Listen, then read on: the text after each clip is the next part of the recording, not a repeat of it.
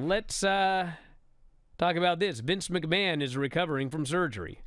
Yeah. According to a report from TMZ, the 77-year-old had major surgery to correct an issue with his spine. The specific nature of McMahon's spinal issue is not clear, but the surgery was ultimately deemed a success. There is no timetable for his recovery. Procedures believed to have lasted over 4 hours. Our own Dave Meltzer addressed McMahon's influence on recent WWE programming in the latest edition of The Observer. I still got that deep gunk. That's the worst. Pal. Meltzer noted that the recent string of nicknames used on air, such as Big Bronson Reed and Dirty Dom, is a directive coming from the chairman himself.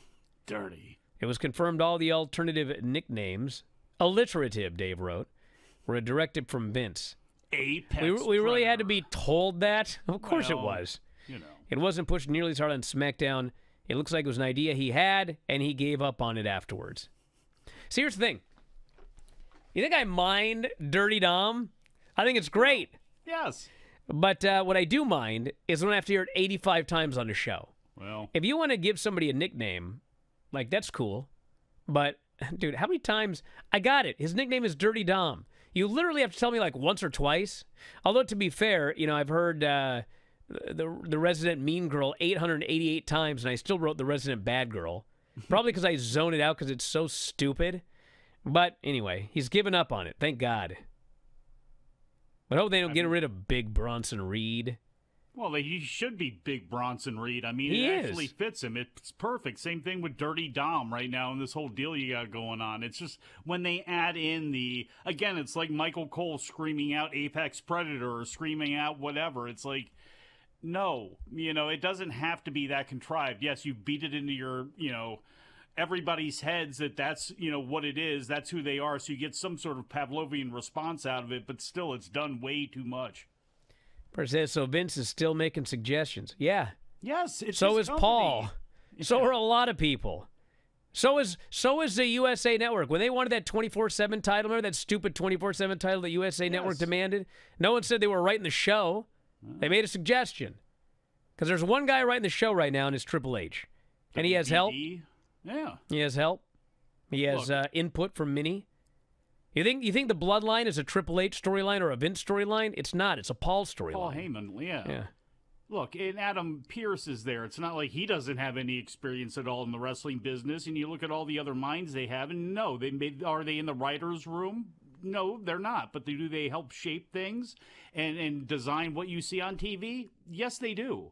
So, look, Vince McMahon is never not going to have a say and his fingers in that company. It's his company. He's Vince McMahon. We know what his MO is. We saw it. We saw him leave and then force his way back in and actually benefit from that even more with this deal with Endeavor. And we've already heard Ari Emanuel say, I'm never going to step in Vince's way. And we've seen what Dana's been able to get away with. And you see how he operates until the man is dead. And even when that happens, I'm still not sure he won't reach his hand out from the ground and try to have some sort of say in how that company's run. He's always going to.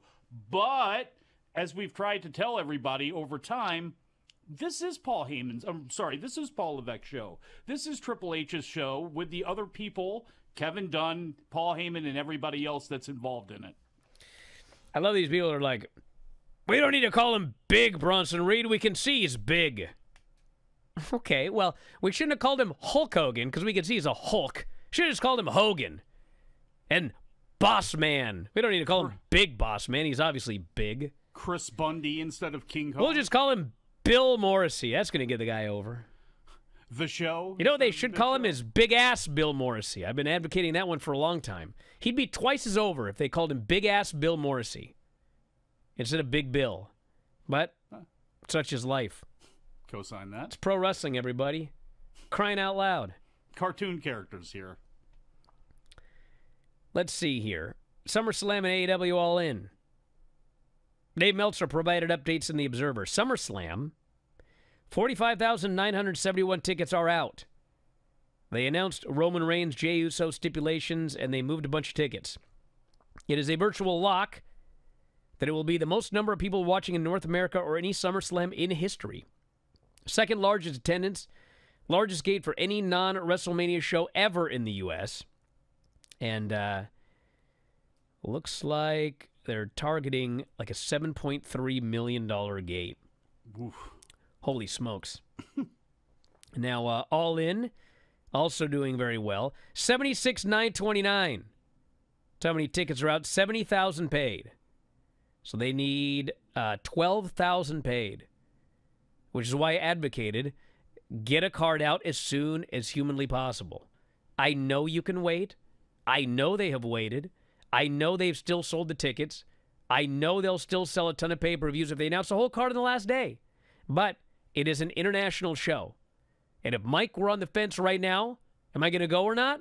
Well, he's got to get a flight. He's got to get a hotel. He's got to get all of that. And if he's going to make his decision based on what's going to be on the show, then if you wait another week or two, he ain't going. So the earlier you can get the card out for this show, the better. The first thing I would need is the State Department to change their mind on some things. But after that, yeah, actually, you're right. We need at least one match that should have been hyped up at this point. And I guess, you know, we can shoehorn in this right now that Jamie Hayter, I guess, sounds like she is going to be missing All In, which is really disappointing. You still have big matches. You always have Mercedes Moné out there. You could always do something like that. Actually, we don't know that. Or Foot. Well, that's true, yeah. So let's just say Julia then in that case. You could try to bring in a big name, but you do have Toni Storm against Britt Baker is probably going to be your most important women's match on there now that Jamie Hayter won't be.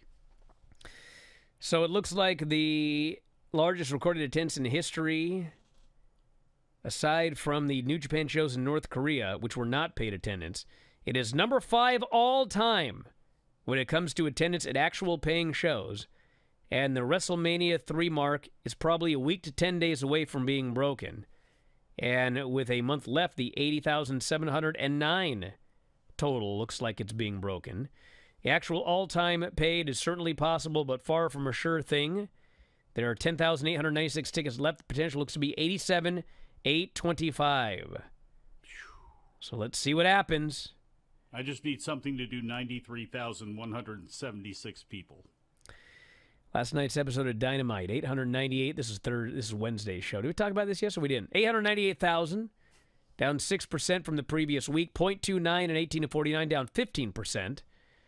And obviously, there was the World Cup, Women's World Cup. Did a 1.20 in 18 to 49.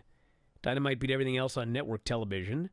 They are down 8% year over year, 12%, 18 to 49 year over year. And obviously it was going to be down after Blood and Guts. But numbers are fine. 898. It's a good number. 0.29. I'm blown away by the Women's World Cup number. Not because it's, you know, women or anything like that, but like the Women's World Cup, it just blows my mind for how small soccer is here on a professional level. It always blows me away of what these numbers are now when it comes to it. It's ridiculous. Figure skating would always be that thing, too, during the Olympics, where it would just blow my mind that people would go out of their way to the point that they do to make it such a big event. No, everyone. Nobody said that Dom was, like, really good. He's fine. And he has had very good matches. Yes. The issue is saying that he is comically bad, which he is not. I see people every week that are comically bad. I watch them every single week. Dominik is not one of them. No. Is he Eddie Guerrero? Of course not. No. Might be someday. I don't know. Probably not. But he's not now. But you know what he's not? Comically bad. And you know what? He doesn't have to be Rey Mysterio Jr. either. He just has to be the best Dominik Mysterio he can be. He looks more comfortable now than he's ever been. You know, he now knows a lot more about psychology for sure than he ever probably has before, because he's actually in the thick of things right now working. So, hey, if you love this clip, have I got a deal for you? WrestlingObserver.com. Do you have a commute? Do you work out at the gym? Do you like listening to audio on your headphones or your earbuds or whatever the kids use today? Well, WrestlingObserver.com will give you all the audio you'll ever need in your life. Over 15,000 audio shows. Every audio show that we have ever done, dating back to 2005, is available for subscribers. at WrestlingObserver.com. Every time a new show comes out, you can podcast it directly to your phone. If you have a commute, as noted, if you go to the gym, if you like to lift weights and listen to Granny review soap operas, well, WrestlingObserver.com gets you full access to all of these shows and all of these archives. You can go back and listen to TNA reviews from 2010. You can go back and listen to reviews of every WWE pay-per-view, every big story that's ever happened in wrestling. You can get access to that at WrestlingObserver.com. Plus, full access to the Wrestling Observer newsletter every week. 40,000 words of news and information in pro wrestling. Why get all your scoops off Reddit, which aren't even accurate most of the time?